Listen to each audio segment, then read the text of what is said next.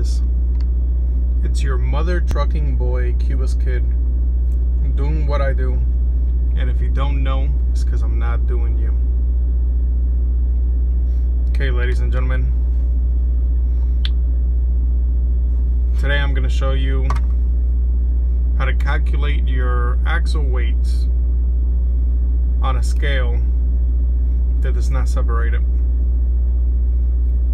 The scale only gives you one weight, and you have to get your axle weights off of that.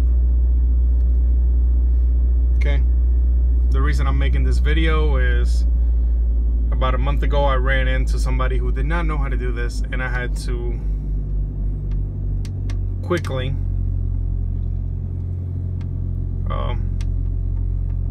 get this driver on and off the scale, because there was a line of us waiting to get on the scale, and just give them a rough run of it, which made me feel shitty afterwards.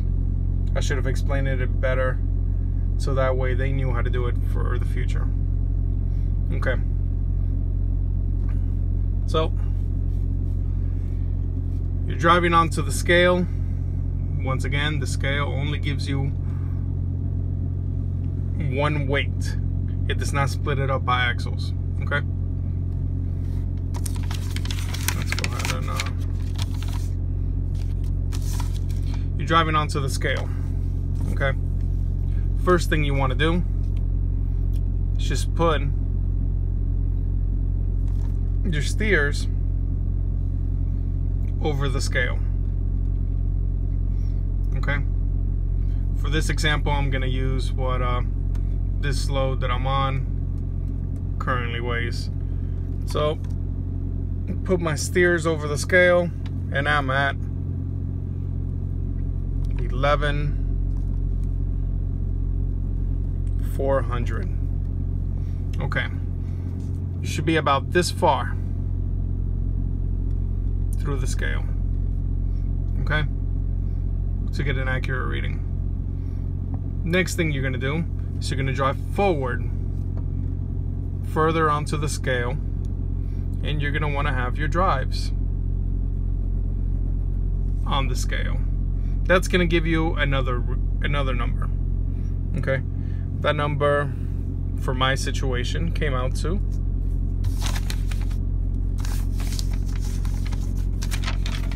let me move this so I can see it.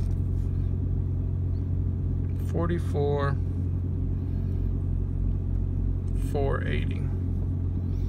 Okay, so now I have my two numbers.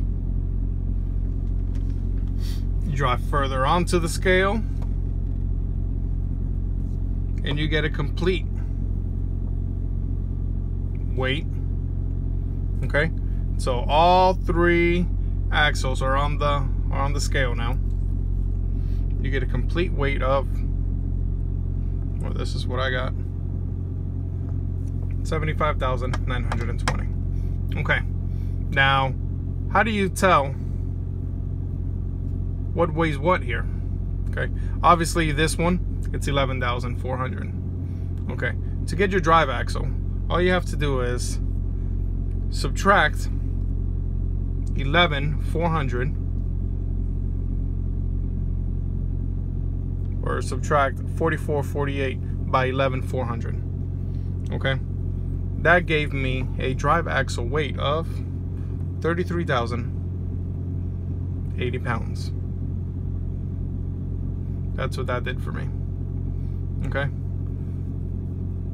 hopefully that makes sense and you guys understand how to do that. First weight, you get the steer. The second weight is going to give you the weight of the truck itself. So the weight of the truck minus the steers gives you the drive axle. Okay, then you're gonna have, I'm gonna go ahead and write it down here so you understand. Okay, then you're gonna have your trailer. How do you figure out what the trailer tandems are weight at? The weight is at. Okay, the whole weight of the truck was the 44,480. So 75 920 minus the weight of the truck will give you the axles on the rear. There you go. Hopefully this is quick and easy, a nice little rundown. Hopefully it's understandable.